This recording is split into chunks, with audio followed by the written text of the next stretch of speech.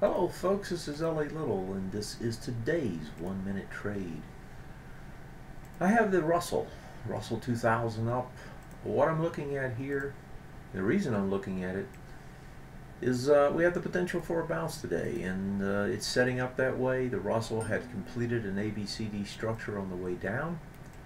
That ABCD structure completed all the way to the point of support. Question is how does it bounce? Does it come back up, make new highs?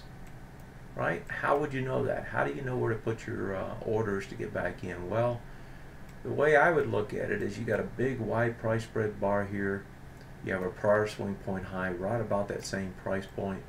That little area right in there, that's the area this thing has to get over to actually make another move to the upside. So if I'm looking to get into the Russell, I want to see it break back over this area, and if it can, then that would tell me I'm on the right side of the trade to get back in. 1123 is the top. That's the October 30th bar. 1120.92 is the December 11th bar. That little area right there is the heavy resistance. If the sellers are going to show up, that would be the spot. If not, that would be the buy.